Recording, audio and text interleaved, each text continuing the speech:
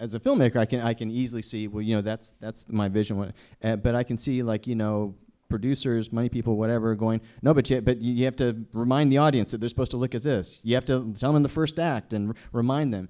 Do you ever find yourselves at odds in that tug of war? Well, I produce my own film, so I can only argue with myself. But well, that helps. Which helps, which I do a lot. At the financiers, of course, yeah. I mean, it's always. I mean, on Drive was considered a complete failure before it came out by the financiers. It was like written off as a disaster.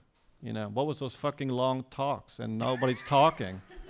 Why are they staring so long? Can't you cut something?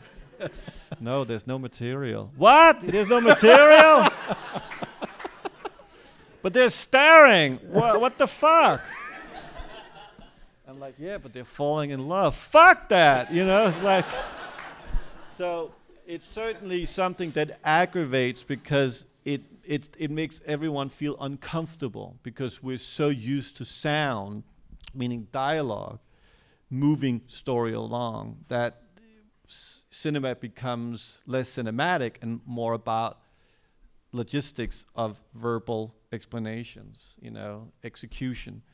And I just like very much, I'm in my silent mood of making films that relatively almost have no dialogue in them. I mean, I'm looking forward to going back and making dialogue films again. But right now, I really enjoy that world of purely forcing myself to tell the story with the camera and design of sound and music and that kind of combination.